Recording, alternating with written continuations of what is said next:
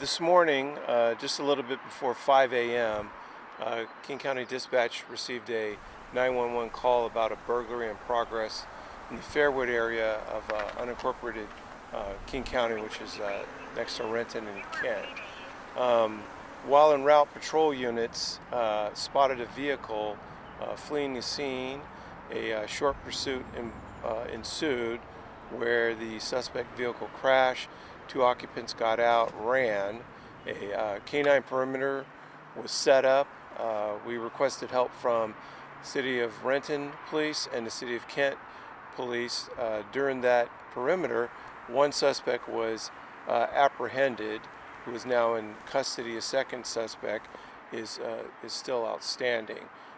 As of yet, there are no reported injuries to any of the occupants at the house.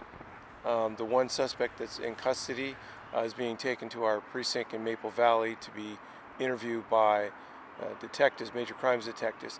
I do not have confirmation on their name, age, gender, or race. After an extensive search of the area using Guardian 1 as well as ground units, we're unable to determine where that person may have fled to on foot. We do know that the car that they use has been confirmed as stolen. That car will be impounded and later on processed for evidence.